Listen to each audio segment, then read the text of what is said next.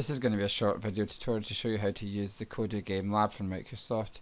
Start by double clicking on the icon on your desktop and launching it. In this tutorial we're just going to show you how to set up a basic game world and how to do a few things in it. Once it loads up, I want you to select New World. You can load a world you've created previously or resume the last one you were doing, but in this case we want to do New World. And when you do that, it gives you a blank world that you can start with. Now, just to go through the icons, the house gives you the menu. You can hit escape to get out of that. Play actually plays the world, but again you can hit escape to get out of that. The hand is how you move the world, okay, so if you use the left button it drags the ground. Did you see that? I'm dragging it left, it goes left, right.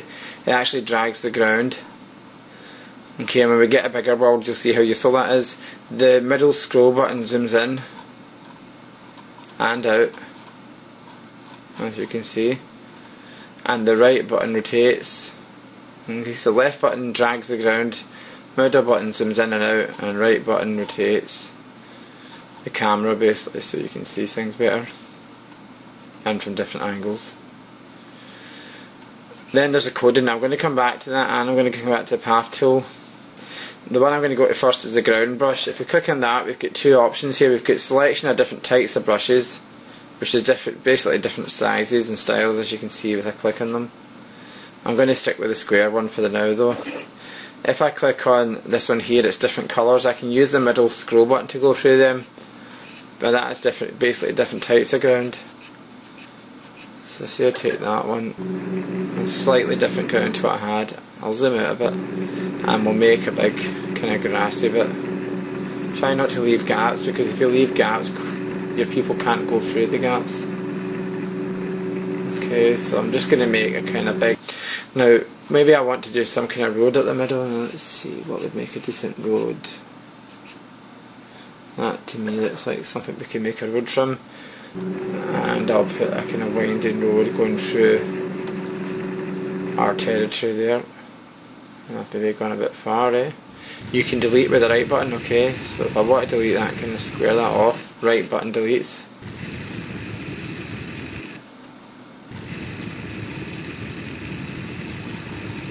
Okay.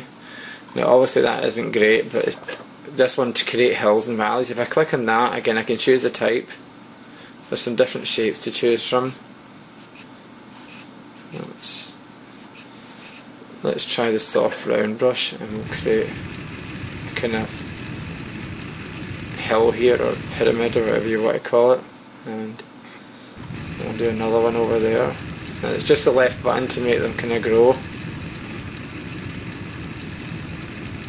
Back to the normal kind of square one here that I'm going to cover in water, right? So I'm going to kind of raise this bit here. See that around the edge? It's a left button to raise, by the way, right button goes down. You see that? Left button to raise, right goes down. Okay, I'm going to try water now, which is this last one here. And again, the water has different types of water. You could do lava if you want. Let's do lava, I don't usually do that. And then we click in there, and there you go, you've got lava. Now if you click again with the left button it rises, and you see if I do it too far it spreads out. So left button makes it come higher and right goes down. And now we've got a kind of lava filled thing there. Okay, now the other tools you've got is that one there to make ground smooth. So if I want to make this less kind of hilly there, more smooth edge, I can do that, you see.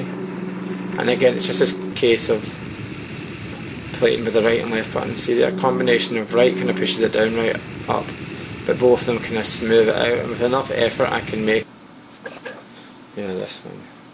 Right.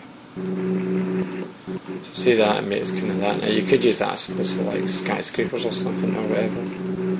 It's a bit like Minecraft, I don't know. And there's your world settings as well. Now there is some world settings that you'll play with. The camera mode is one of them, where if a certain game you want to have a fixed camera that doesn't move with your Kodu, that's where you would do that. There's a few other things there. The wave height and strength, if you've got water, and the breeze and stuff, is all to do with like wind and wave power. If you set them, if you have water in the level, they'll automatically move, and it'll have waves and everything, you know. So Right.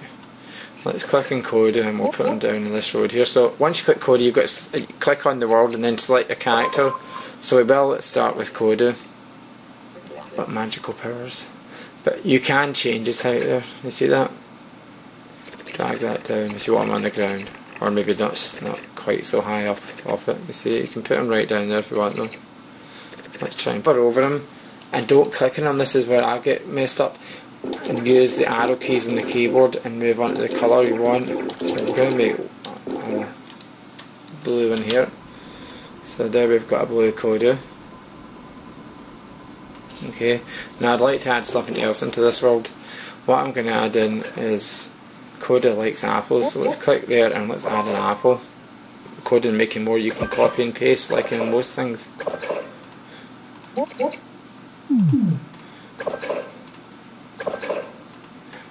Here, now I'm going to cover over that one and change some to green. So we're going to have some green apples. And again, click on Kodu, right click on him, go to copy, and we'll paste a few green ones in. Kodu. Let's click near these and let's put a tree in. Right, and again, you can change everything about the tree. You can change the size by right clicking on it. Right. You can change height, rotate it.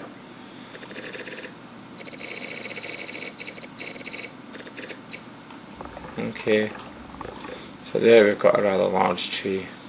Start the programming element. I'm going to right click on him and go to program, and we're going to say when Kodu sees an apple, eat it. Okay, so that's the basic kind of coding language for programming in Kodu. You can do things like that. So when he sees an apple, he eats it. Now I made a mistake there because that will let him eat it, but only if he gets onto it. If I play that, watch what happens. Nothing.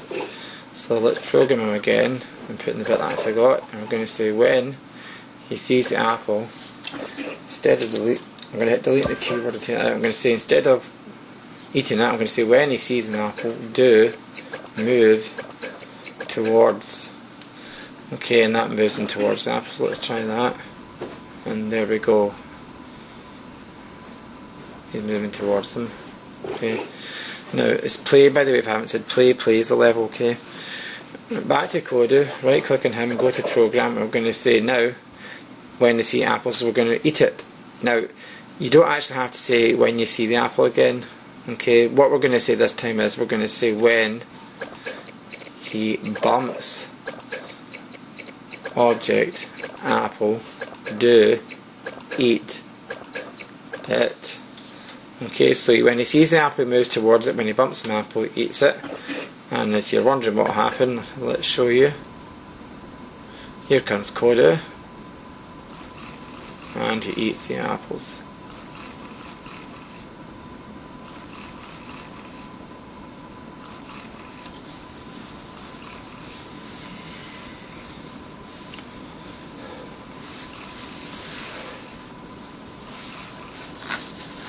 Red apples. Okay, so let's add when he bumps apple plus colour red, eat it. Okay, and if we try that now, he should only eat the red apples. Interesting what will happen here actually when he goes to the green ones. He might get stuck over at the green ones, to be honest.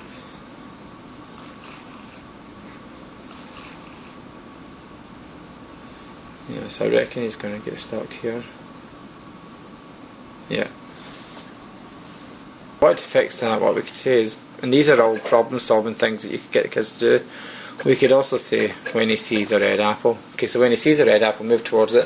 When he bumps a red apple, eat it. And there we have him programmed. What we could also do is when he bumps a red apple, and then instead of saying bump apple red again, we can move this in, and when you move it in, it attaches it to this, and you don't need to do another when. So it's a bit like doing an if and then closing a few lines against that if with your squiggly bracket if you're doing it in C#. If we click on do here, what we can say is game score 5 points.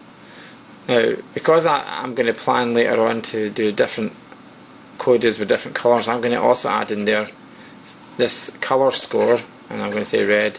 So we said, when he bumps the apple red, eat it, and basically score points, 5 points red. And if you play that now, you see the red score up the top right there. It's going to get lots of points now as he eats it.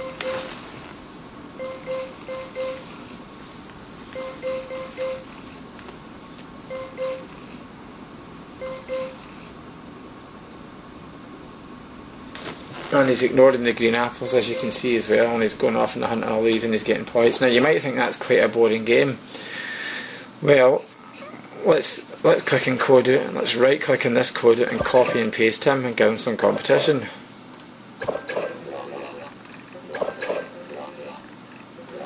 Okay, now let's hover over them and change the colours. So let's make a red one, let's make a green one, let's make a pink one as well. There we go. And now we've got 4. Now if you haven't thought it already, Pac-Man, you could definitely make a Pac-Man game in Kodu. You could use Kodu as a ghost, for instance, and you could use something else as your guy. So now they're all red. Let's make a change to that. Let's right click on the red one and program him, and we'll say that one's red, that's right. Let's program the green one. Is that the green one I was on there? Yeah, I'm on the green one. So let's program green, and we'll change his score to be green. Let's program the blue one and change his score to be blue. And we'll program the pink one and we'll make him pink as well. So they should all have their own scores now, as you can see at the top right hand corner, and they're doing a battle. So far everyone apart from green's got a point. Blue's in the lead. And there's so many possibilities. This you could have a race and change settings of Kodu. And they do have things like speed. So say we want to make the blue one have an advantage, we'll put the points up a bit. Put everything up. We'll put acceleration, we'll put turning, we'll put everything up in him, and now he's definitely the man to beat as he heads off in the lead. And the rest are struggling to keep up, as you can see there. Poor pink one's getting on so far. So you get the idea. Now you might think that's very good, but you made it a bit faster. We'll right click, program him, and instead of saying see red apple, move towards it, we're going to delete that out, and what we're going to say is when keyboard plus arrow keys move, and then we're going to play that, and now we are in the game. You can zoom in with the middle button to give you a close-up view, but I've let them get a head start, so I better get in here.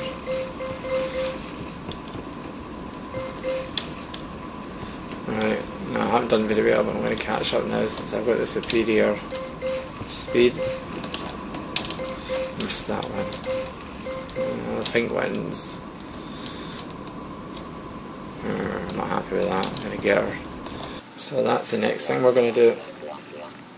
So let's program our Kodu first. Let's program him, and we'll say when keyboard plus miscellaneous, and we'll do space, do shoot missile direction forward. You tend to have to put shoot missile direction, because if you don't, it tends to be the missiles home in and it's hard for anyone to get out of the way. So I think you're best to put forward, and then you get this effect. I can shoot missiles, and basically I can destroy the other Kodus and the tree.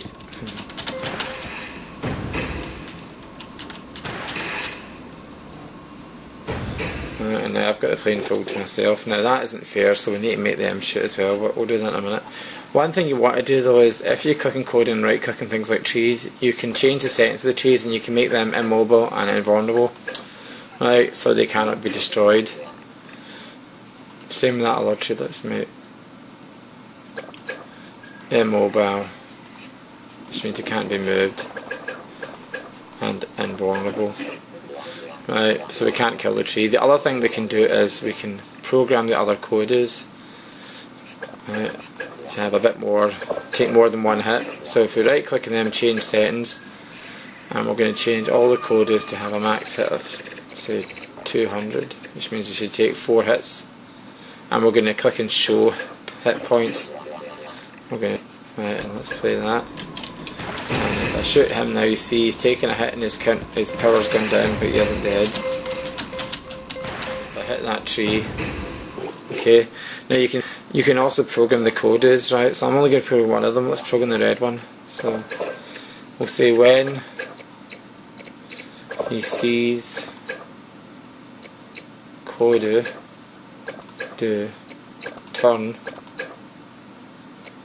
toward, and then we'll move this in and we'll say, and that means when he sees them as well, we'll say do shoot missile direction forward. Okay, so when the other Kodus see another Kodu, they turn towards them and they shoot missile forward. You could also tell them to move towards them. I'm saying turn rather than move. Let's try that. Right, so you see he's trying to shoot at the other ones as well as going after the apples.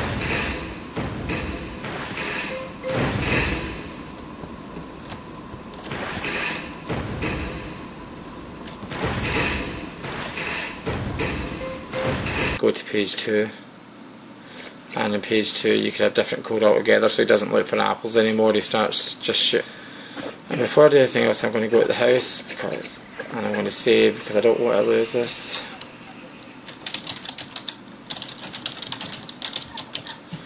And save. You should do that a lot more regular than I just did. Right, you could tell them all to,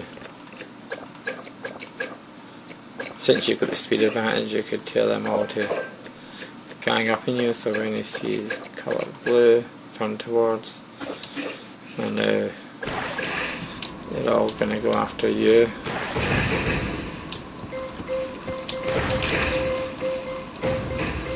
So I'm going to run for my life here.